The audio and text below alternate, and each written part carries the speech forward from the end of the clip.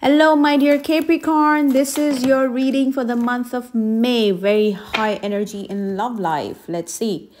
Okay, before you make any confessions, try to think how it might affect the other person. And if you're planning to propose, yes, your person will reciprocate. Although there is something that you might overdo or overpromise, don't go overboard because this might make your person feel awkward. Now, there's a sudden change or a sudden movement for you or your partners, which might create some misunderstanding, especially if your person is a Gemini, Libra, or an Aquarius energy. Okay, those of you with an Aries, Leo, or a Sagittarius partner, let's see what the cards suggest. Let's get more clarity on that.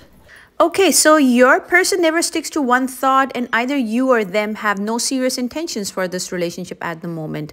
Now, there's currently a silent or cold shoulder being given, but I do see that you both will be reviving the energy with a date and will lead to a change or growth. But you need to be sure that this relationship is full of challenges. So it's up to you if you wish to continue. That's what I would suggest. Now, let's check how it is overall. Whoa. Okay, very strong energies you have. Okay, your plans of financial growth that you haven't shared with anyone yet are urging you to take action now. Time is in your favor, so speed up, take that leap of faith, and I hope you're done with your research work because it is time for lights, camera, action.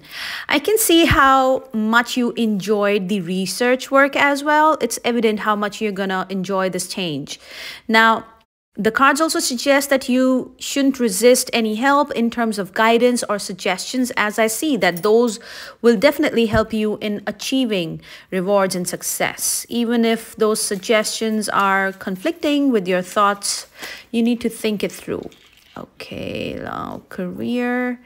Okay, let's see. Oh, you are winning this. You have entered a time where you can win all battles and debates, no matter what you do, but maintain balance. Okay, the same card that shows don't hesitate to help or ask for help.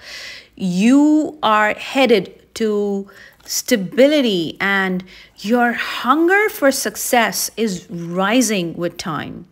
And let me tell you, rewards are falling in your lap, which are the much awaited results of your hard work. Now let's see what the divine wants to tell you.